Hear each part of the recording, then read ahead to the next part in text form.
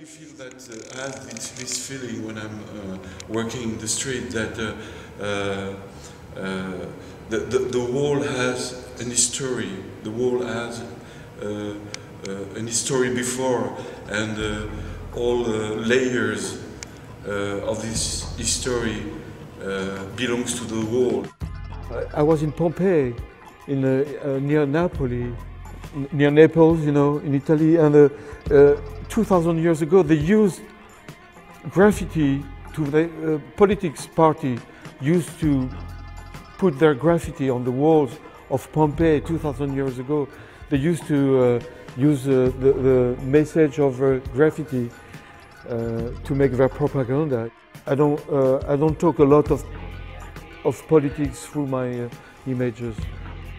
The reason why the power doesn't like graffiti at all, and the power thinks that graffiti is very dangerous, because it's true that you can write what you want on the streets, and million people, thousands of people will see what you have written on the wall.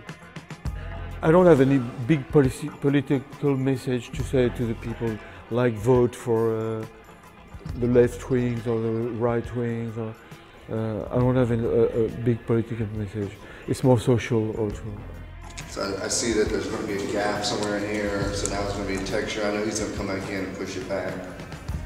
I want to use this red blue to really like layer it up. When we do something in the streets, everybody have an access to it. The only political things I do is making graffiti. I think it's very political to make graffiti. It's a political act to make graffiti. So my engagement in politics is more in graffiti art and you know, try to change the world in art. You know, to change how people think in art, and I've more this message in my work.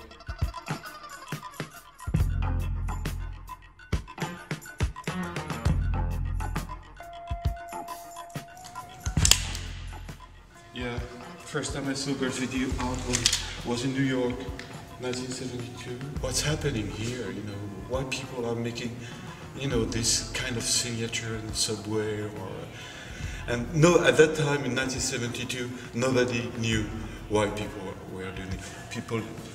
The people living in New York didn't understand why people was making street art at that time.